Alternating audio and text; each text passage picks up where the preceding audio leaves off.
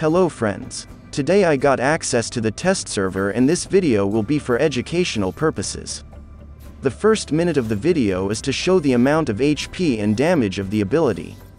Then the theoretical part, where we will see the peculiarities of the new mech's ability. I hope you have already subscribed to the channel, because I try to make you the most relevant and informative content. Now listen to some music while we upgrade Tengu, and I'll be back with my comments when the battle begins.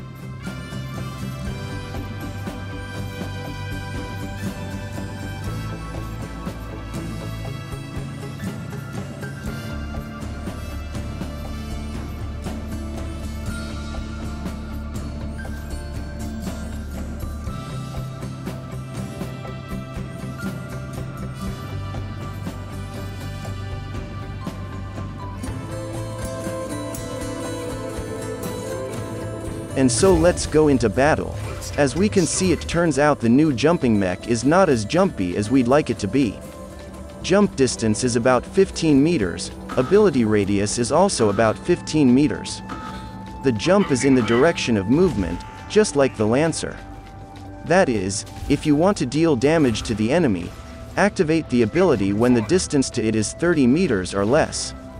But if the target is moving away from you, keep in mind that the distance should be less than 30 meters. Also notice a funny thing is that at the moment of jumping he doesn't have EMP ability.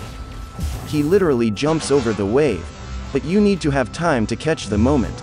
To summarize my opinion of Tengu, if we're talking about a real 5x5 game against live opponents, I wouldn't put him in my hangar.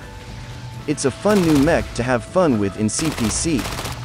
But since he can't jump high and far like the Lancer does, not much fun. Yes, you can jump into the enemy and make a kill with it. But it's not the mech to bet on. This is my opinion. If you see in it the potential that I have not recognized, write in the comments and change my mind to the contrary. Of course, the pluses are its durability, it's really tough. It's also pretty fast. But the energy is very low, and the ability does almost as much damage as a killshot. That was my first look and first opinion on Tengu. Write your thoughts in the comments.